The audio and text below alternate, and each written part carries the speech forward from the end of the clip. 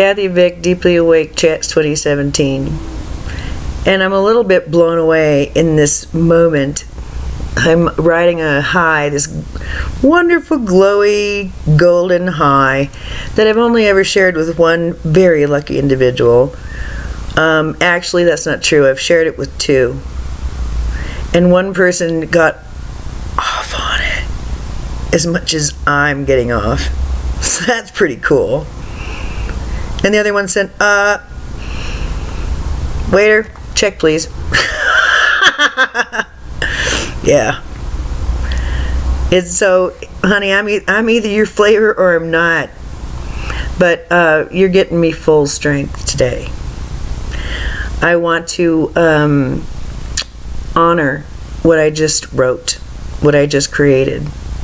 I'm floored by my authenticity and my sheer joy and my coherence, my legitimacy, my beauty, my seriousness, and how revolutionary I might be seen by some. It's just... So I'm walking around, or sitting here, feeling like a wizard, like a goddess, and I'm riding the power of. See, I'm doing this transition of just smoking occasionally, if at all, when I feel like I want to do that to my body, but not because I have to. And so I don't have any smokes in the house, and this is something that I've been poodling with for about 2 years. But see, whoop, it's empty. I'm only doing American Spirit. That's it. That's all I'm going to do. And I've said that before, and then I've gotten, I haven't really been wanting to end the addiction because I hadn't cracked it yet. And now, woo, I don't have any. And I really don't feel like putting one of those doodads in my mouth because I would do that and suck on the tobacco. And that gives me a sense of power, personal empowerment, sovereignty. So, I'm not going to run over to 7-Eleven, come back, and then do this video. In other words, I'm going to just sit down and be in this reality where I'm not doing something in an unthinking automaton way. And it feels so good. So, anyhow, that's a little side note to a video I did on how to quit smoking or anything like that. You just understand that that's not your gig. And you can list the reasons why if you need to. You can go argue along with it and go blah blah, this is why, la la la la la. Or you can just say, yeah, well, I guess I used to, I don't know. I don't. But, and then it becomes something that you just don't notice. And so I'm not there yet. But that's how it's done. That's how I've done it with all the other things. And then I just don't argue with it anymore. And when I want to feel that way or do that, like with Fireball, then I do that because I enjoy this effect and I know that it's harmful, but I do it anyway because I enjoy it. Because I'm in charge and I don't have any rules. No, I don't have anybody to answer to. And I know what it does to my geometrics. I know what it does to my head, but I enjoy drinking once in a while. So, deal with it. I'm powerful enough to be able to handle it. So it's like there's this idea that, oh well, you can't do this, you can't do that, you can't do this, you can't do that. You can't eat meat, you can't do this, you can't do that. Well, actually, yeah, I can. Yeah, I can. And that's where I've been for all this time. And now I do this this idea of I'm going to do a GAPS diet. I'm going to do a GAPS protocol because I do have GAP syndrome. I mean, that's obvious. So obvious. And it would be really good to seal my leaky gut. It makes sense. It's just scientifically very accurate and makes a lot of sense. And that means I have to acknowledge that there are toxins in my environment that that really are not my friend, and that my physical body can't just magically go poof and change everything. And that kind of pisses me off. That's part of my preparation to get on the GAPS protocol, is realizing that I don't have all of the power consciously, that I have to work with my body, that I have to monitor what goes into it to some degree, that kind of makes me mad. I want my body to be a little bit smarter than that. Really? I gotta do certain things? Really? Because I know I have an agreement with fluoride and chlorine and the stuff that's not good in water. That's not hard to change energetically. And so it kind of that's why it puzzles me, the health thing. Why is my hip hurting? That doesn't make any sense at all. I'm healthy. It's like that. I don't get this. I don't know what it means. Why? And so I've had to plumb the depths, but that's how I approach health. So you can imagine the depth with which I've used this beautiful mind to plumb the corridors of sexuality. It's not like, here's your assignment. What? Because, so here we go. Bisexuality, starting at 6:12, alright? Because I need to ramble. What I mentioned in that first video is that the first person who entered my reality with a flower, a gift, and a feeling of love was this, like, nobody ever knew really what gender she was, or it was. One of those. And we had a few of them always in school, didn't you? Is that a boy or a girl? That was always the question. And it's sort of like an open, am I supposed to feel embarrassed about this? And it was just unspoken and all that kind of crap. So I think she was a girl, but she looked like a boy, and I thought that was really cool. And I remember standing on the porch at school, looking up at the heavens, and realizing, well, it really, to me, this is really cool because love is love. Isn't that neat? And I'm so excited. Someone loves me. Isn't that neat? And I agree with this. This is very nice. And then I brought the book home and I told my mom, and she said, return the book and don't talk to her again. And that's what I did. That was shitty. But that was what I grew up in. And that's what 50-year-olds grew up in, guys. Kids today who are sniping at each other because they're not doing their sexuality right, and they're like parsing each other's sexuality. Insane. You're able to do that because people like me, who had questions and didn't fit, struggled with it, and got together with others and started something. Started talking. And started having some pride and feeling good instead of less than. Feeling not more than, but valid. And so when I when I talked about bisexuality, I did mention that from early on, I was just sort of like built that way. It was like, what's everybody all upset about, you know? I mean, yeah, everybody's got different genitals, but we're all looking for the same thing, right? And that, of course, was anti everything that I was going to be given. That, you know, I needed to wear pastels, and I needed to act a certain way. I needed to figure out how to please a boy, and, you know, because I didn't. So this brings up how I'm made, because I'm just kind of dude-like. I'm less maternal than paternal in my mind and in my just, you know, tomboy and all that. But I early knew that I had been a man. I mean, that was one of the first things I knew. And I really resonated with being a man. And I found it peculiar. I was in a female body.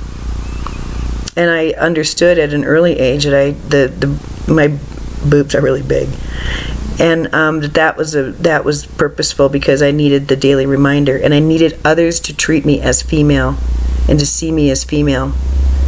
And obviously it's accentuated because I don't behave that way. And so my relationships with men have always been kind of odd too. And there's always this zone of, I really shouldn't be doing this. It's like, what? And dudes feel that too. It's like, I really shouldn't be. And it's like, yeah, well, okay. It's because there's a mixture here. And when I went to the teachers, they explained about the Merkaba and the physical body, because the physical body is the tissue representation, so to speak, the representation of the energetics. It's an expression, one out of a ton, but the one you've chosen for this lifetime. And so, because I knew about transgendered stuff and surgery and stuff in my youth. I followed Renee Richards, and I was aware of that because I thought that, but I decided that, I mean, here I am.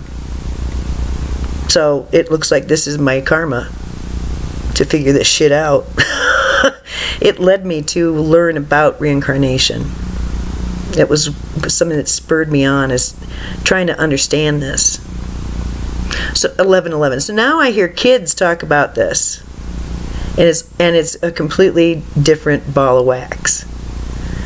So for me, I sought out answers that seemed to make sense, but that spoke my language, which was energetics and spirituality and something that's cosmic kind of. And what I learned was that females, if you've got a female biology and your Merkaba is stationed female, then you're going to be heterosexual. And if you're stationed male, you're going to be homosexual. I mean, it's just sort of a key. And then what you do with it's your business. And there's any number of ways of expressing that. That's what the continuum talks about. And but there is a break. And they said that they saw me shifting all the time, that I wasn't making a decision. And they said, you need to make a decision. It's energetically very exhausting to keep open at that level. And but I decided I couldn't decide. So I remained open. And so I lived 10 years without having any significant male contact, and having many significant female sexual relationships. One in which we were talking about getting married, actually 2 of them, and one in which we were talking about having kids. And I decided that lifestyle was not, that life was not going to be something I could do long term, because although I liked the idea of there is no such thing as marriage, and you stay with something as long as it's alive and feeding both of you, something other than poison, and once it becomes poisonous, you realize it's time to move on, or you're going to perpetuate something that's going to be harmful to everyone it touches. That's what I learned in the gay community. And I liked it, but I didn't like that I was expected to have a stereotypical arc. And I didn't know how to be an individual, and it became very herd to me, and I didn't like it. So, and I decided that I felt as if I hadn't integrated my understanding of the male. I always felt like the male was foreign, and to me, to this day, I don't really understand what that's all about. And I think that's a way to function within this reality, having lived so many fresh lives male. I had one female life before I came into this one, but was only a child, and I didn't live very long. And but it was a way to get in, a way to get familiar, and that helps, because the first lifetime is the hardest. But that was like in the 40s, so I didn't have much time to turn around. That's why I was so tired when I came in, and it was harder for me in many ways, because I'd done a quick turnaround, and that was explained to me early on, and it's what I understand and makes sense. Because there's a soul fatigue I have that comes over me that I can't move. It's just debilitating. And this soul fatigue, I would say in my youth, I'm tired, and that's what it meant. It was just too much. I didn't know how to process any of it. And through the years, this soul fatigue has relieved itself from me. But I have visitations at times. I can be triggered into that, and I know that that's more of an existential depression. but it's also a function of my amnesia. It tells me that I am in a pocket of amnesia. It's very painful and incredibly dark. So 1515. So the idea behind all of this is that for me recently I've realized that because there is this dissonance, because there is this non-recognition and I do not resonate with the male psyche. I'm so glad I didn't incarnate male right now, because it's anathema to me, the psychology of it and the energy of it, the deep patriarchy and the misogyny that's just part of it, and it's argued against, but it's just obvious, and all the blind spots and the pain, and how much work these fellows are going to have to do. Oh my gosh. How much work we all have in front of us. So I'm glad. The karma is different when you're on the side of the oppressed than when you are on the side of the oppressor. The karma is different.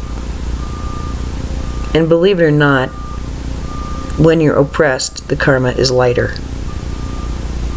So, although it's uncomfortable for both, it's far more difficult for the one perpetrating than the one being perpetrated against. And I do have to say that in this environment there is some of that. The male psyche is a very predatory. You just go into a sex club and try and have dinner, just and not be brought down into the dungeon. Go into a bar. Same thing. You pray. And maybe no one approaches you, but it's about appearance, and it's about being picked off, and about being chosen, and it's prey, and predatory and prey. I don't resonate with that. And so these are things that are deep, aren't they? Multi-generational, karmic, and having to do with reincarnation and things that the Western person hasn't considered yet and likes to minimize as magical thinking. Aww. But I contend that it has a lot to do with sexuality and with sexual expression. And I think that this is a time of switching. It's a time of some sexual it's certainly a sexual revolution, and you can see it especially in the youth. So for me, I finally made a choice. I finally realized that for me, I am keyed as homosexual. I mean, that's my like energetic orientation, and where my comfort is, where my normalcy is. That's how I feel normal. But I reached out and tried to understand.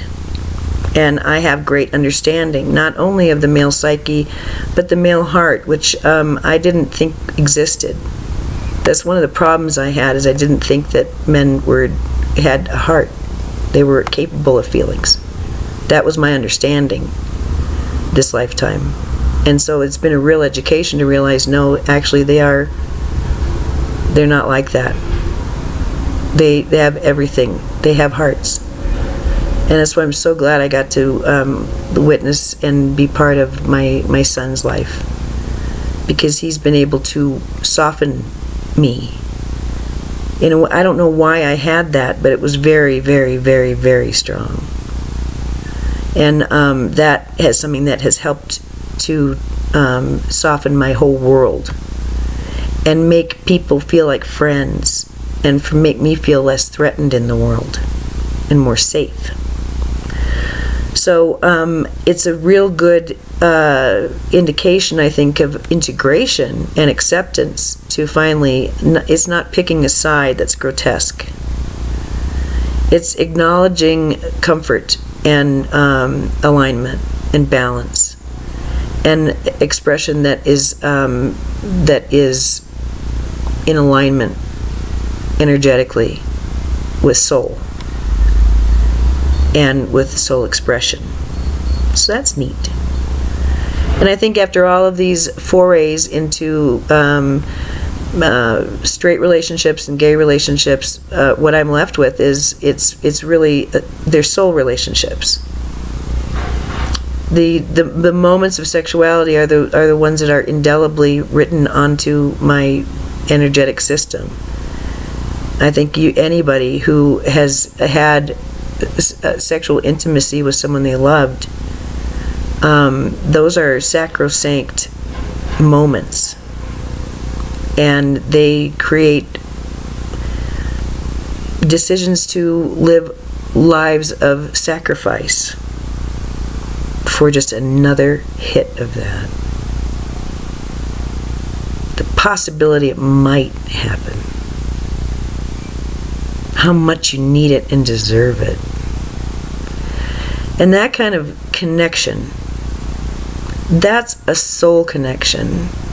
And how you choose to then live your life out, for me, I tended to just find individuals would walk into my life who I just clicked with.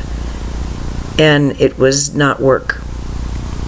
I was changed and made better and broadened and expanded because of these people. So for me, it's kind of weird to just boil it down to, you know, what I hear now is going on in the community, where if you have a sexual ambiguity or biological ambiguity to you, then you get picked at. Are you transgender? Are you going to do surgery? Are you going to do hormones? You should do this. You should do that. You should do this. You should do that. And this litigation going on about what's right and what's wrong, and you're not real and I'm not real, and like, I guess that, you know, and it's true. Anybody who wants to be like outside of these labels, that's a very big threat. And it's kind of surprising to me, because it seemed to me that homosexuality was a land of the outlaws for a long time. And now it's like so picky. I think not. So it just further proof to me that what I've learned in my process in this journey the last couple of years, when I've gone to intentional orgasm classes and acknowledged my innate wizardry with sexual energy and my long history as a healer in this art form. That is something that I really have resonated with as I've awakened, that there is a long and beautiful tradition of a coherent walk which requires and allows each person to own being a sexual being, that the orgasm is good, and that sexuality is not something that needs to or even should be categorized relationally. That's the problem. We are labeling our sexuality based on who we are with. It's a social structure. So of course, it's encountering difficulty. This is the time of owning one's sexuality and being okay with expressing the way you express and not putting that on anybody. And the realization suddenly that even that person in a wheelchair likes to come and is, you know, allowed that.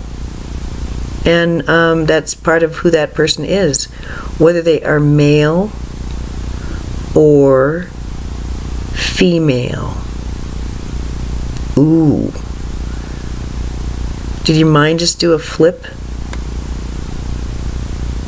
I know some people who are quite repressed whose mind is flipping. They got to be, don't you think? So that's how I see it.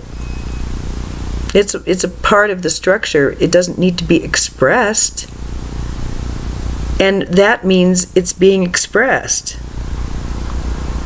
I go through periods, I think of myself sexually as sort of a monk. And I use my sexuality as part of my spirituality. And there are times when I express myself and communicate with my God through my sexuality, and other times when I choose not to. I'm talking to myself instead. They're both valid expressions, and I consider celibacy a high art. And it's something a lot of people can't do, and so they make fun of it. If you're not getting it, then you're, whatever.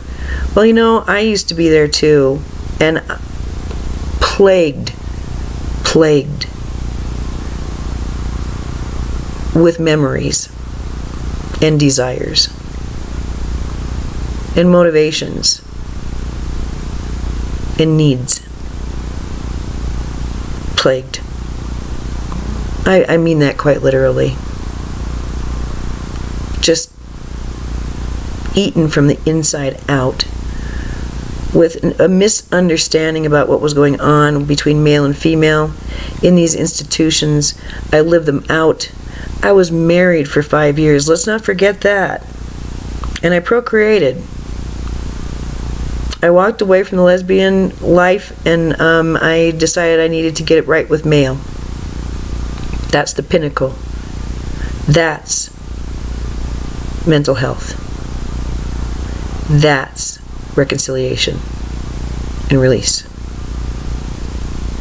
And I've done it. And I understand. And I love male. And I understand the male. But I understand it's just not the right expression for me for the remainder, unless a male has certain attributes, and then I can tolerate that energy and they can tolerate me. But there have to be adjustments, because I'm not strictly female. You want to hear the joke? No one is strictly one gender. It's a little bit silly that we argue about it so much. We're both. If I can have rapturous, amazing sexual relations with a female and with a male, and enjoy both, I'm living proof. And I'm not the only one, and I'm not doing it unconsciously or as an acting out thing. I've given it thought. And there's a purpose behind everything I've done.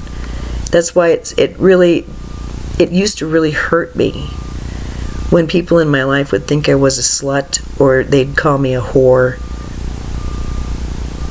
It's just like, wow. Look where you're at. And you're gonna slut shame me when every single sexual contact I've had has been profound and purposeful. Yeah, I've let people stray into my life, but always have I known they're special just for making it that far. And those are willing to engage in that level of discussion with me, to me, are sainted. Maybe they feel that way too. Who knows? You'll have to ask them. I know that contact with me results in some changes. That's why I warn people. I didn't warn the last 3. I figured, you're going to figure it out. Da, da, da, da, da. Yeah, I pass. I pass real good. Especially with men, because they're not very sensitive to it. They don't notice it. And it's not applicable, so why talk about it? So I'm just an average person. And usually they don't even want to know anything more about me than the basics. And that can be fun to frolic in that land. It's kind of a relief. It's very comforting and quieting in a way to be so absolutely invisible. Crazy. It's just crazy. So it's not really right for me. Yippee. At least I got that figured out. And that's how I want to end, because it's like, okay, they told me it was really stressful. You shouldn't do that. You should just pick a side, right? And it's like, fuck you, I'm not going to pick a side. I'm gonna do it all, baby.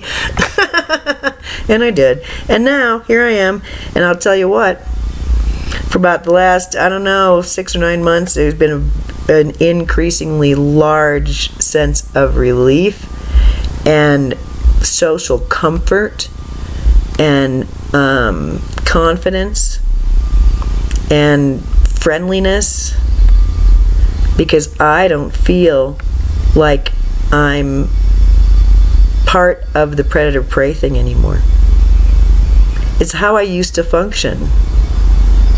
I saw men as helpers and as potential friends and as connectors and as experts and as guides and as people who could do things that maybe I couldn't, but not as sexual partners. That was out of the question. Not because I didn't like dick, just because it just didn't seem to make any sense. There was other uses, and I was certainly not going to say no to a friendship from a male. I love men. But no, we're not going to be doing the sex thing, because whenever I want sex with a man, they don't want to do it with me. Or they do and then they run away. So, let's see. That's not working out so good. So, and it's not really about even behaving in a sexual way. It's more of an internal peace and comfort. And I know my story's weird, okay? I know I'm not typical. But I'm glad about that, because I see a lot of people struggling with the, you know, I feel like a dude inside and here I've got girl bits. Or I know I'm a female and everybody treats me like a dude, and I don't agree. And I need to switch. This is bullshit. Well, you know, I figured I'm going to just have to live with it, because I signed up for it. And this was something that I would have to figure out. And I went on a quest. Now, this is the fruit of my quest. Bisexuality revisited. And I can say I'm very happy, because, I mean, if I meet a lady, I don't care who it is. Here's the deal. And I did the declaration, so it's just like a done deal. But it doesn't matter to me. Because if it is a male, it's going to be somebody who is extraordinary. But if my energy runs smooth with them, and they're and it's compatible, I can feel it, well, I'm not going to say no to that. I'm not going to say no to that energy. That to me is the height of arrogance. It's the height of misunderstanding. When you're handed the gift of compatibility and of that creative bloom that occurs with mutual admiration and love, and you walk away from that or treat it bad, well, that's sad. You're not there yet. You're not ready for it. Because I believe I'm of the camp that it can be sustained. It's when two healthy individuals get together and decide they love each other, and they're not going to put up with each other's nonsense. They're going to love each other and not see their shit as nonsense, and accept each other and help each other and support each other, rather than try and instruct each other and train each other. And I'm now making that leap with my son. I'm talking about this because it's very fresh in my reality of moving to a less paternalistic, patriarchal way. And it really does boil down to, you know, daily things and every relationship. And I think it's an integration. I don't think I'm being exclusionary, and I really want to, I feel a need to say that. I think there's this, I hear the remark that when someone is a homosexual, they are, it's because they hate the other gender. It's like, okay, well, sit down and we'll have a discussion for about a half hour, and then you'll feel dressed down and kind of dumb. But instead, anymore, it's like, yeah, well, whatever. I don't really feel a need to explain it to anybody. Partly because I've explained it here, thank Christ. So, because I think it requires, or it deserves documentation. Because it does represent a lifetime's worth of reflection and application and experience. And not only intersects, you know, the sexual communities and the spiritual communities, but you know, what I represent is a lot of other stuff too. And so that's why I think I was kind of freaked out. How am I going to market myself? Because where's my hook? What am I teaching? Fuck. I'm just showing up. And ask me a question, I'll tell you what I think. And at this point, I'm not channeling anymore. I mean, I get channeled to. And it's them. I mean, I can hear their voice and all that stuff. And I have a lot of information. I get a lot of downloads, a lot of information. But I'm at a place now where I can integrate it and then speak it as me. And I'm okay with that. Think of Matt Kahn. But, you know, the stuff that I'm able to access and where I'm able to see, what I'm able to see, where I'm able to go in meditation and in channel in the past, I'm able to do consciously now. And that's why you haven't heard them for a while, because I still am counseled by them, especially when I sit on the pot, I'm in the shower, and drive. Those are the three places they like to say, hello, it's been a while. We have some information.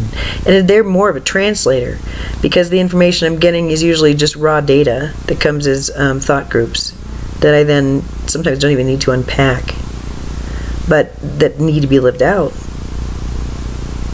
So that's a little bit of an aside about how it feels. But I do think that what I've learned in this process is that sexuality, as along with everything else, is your sovereignty. Let me just reiterate to close what I've learned about sexual energy. What I know to be true. Sexual energy is spiritual energy. It is soulic, creative force, source energy. The world was, or whatever. Creation is based on this exuberance, this level of joy, release, bliss, understanding, and sheer acceptance. How much resistance are you able to feel in your brain pan as you're coming? How bad is the world then? That is creative source energy. That's an electrical pulse that goes through you that changes your chemistry. It's profound energy, and it is creative energy. It is from this that babies are made. Understand micro, macro, as within, so without. It's the dirty little secret that no one talks about. And we each have that power within us, biologically. And we muddy it up with pointing at each other and saying we're not doing it right. And we're not fitting in. Who the fuck cares? Do you know what you contain in your loins? Do you know the kind of power you're connected to? Simply because you have the potential to have an orgasm? That is profound creative energy, and when I've gone into meditations, it is orgasmic. The energy has been orgasmic at times. Sometimes physically so, and sometimes just emotionally so. That's what I've been experiencing, that degree of joy and rapture and bliss in meditative states to greater or lesser degrees. So I think that litigating other people's expression, well, that's nice. That's what people do these days. That's fine. If you need to label things, fine, go right ahead. I know what makes me feel comfortable, and I know what I need. And it doesn't mean that you need to need that. It means that I'm showing you my process, and then you get to decide how to do it. But owning one's sexuality and letting everybody own their own sexuality, and seeing that sexuality is something that's hard-won and sacred within each person, sacred. It really points to how arrogant we have become, that we think it's appropriate to stick our nose into someone else's. But sexual relations is relational. If we don't know who we are, we rely on the other to tell us. And I did. Haven't you? And that healed me. To have someone who actually really loved me, would never say the word, but loved me enough to tell me what was beautiful about me, and who would not let me disparage myself ever. And required me to start loving myself because it was repugnant that I didn't. That's the level of love that I've experienced in this lifetime. And that it came in a container that was difficult to manage long term. Oh well. Have I grieved it? Oh baby. It changed my life. From beginning to end. And it's what I did with it. God only knows what it was done with the other person. I don't know. But when it comes to this level of, hopefully, I mean, I see some people going through divorces and it's just like, yeah, well, it's another day. And it wasn't like that for me. Death, yeah, it's kind of like that for me. Not divorce. It destroyed me. Because relationship was that important to me. And the illusion and the lie was so real to me. And the dysfunction was so great. Because I didn't understand. So I've done my work, and I'm explaining now a little bit about what I have discovered, and bisexuality is part of that.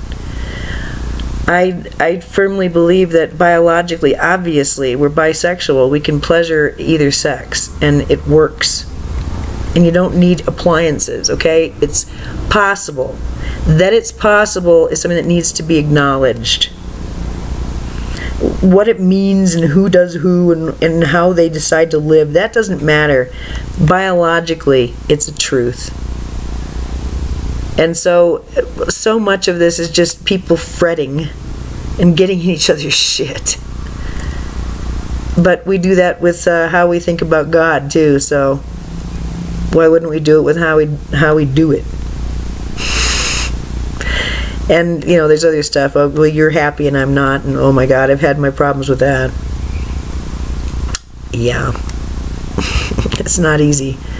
And obviously, socializing has never been the easiest thing for me, understanding what other is and all that.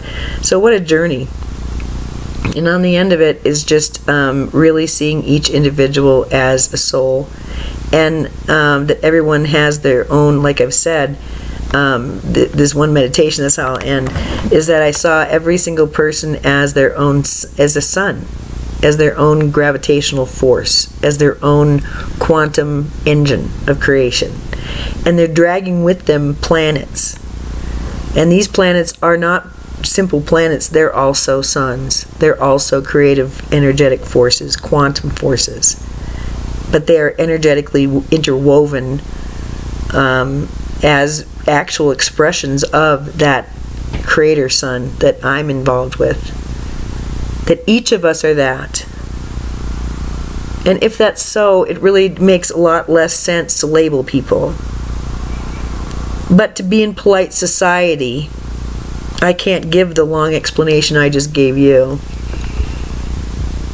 So I don't talk about it. Unless it seems like I'm talking to someone reasonable. Then maybe I will, and maybe I won't. But there's so much misunderstanding right now that it's usually best to just talk about other things, because it's very deep.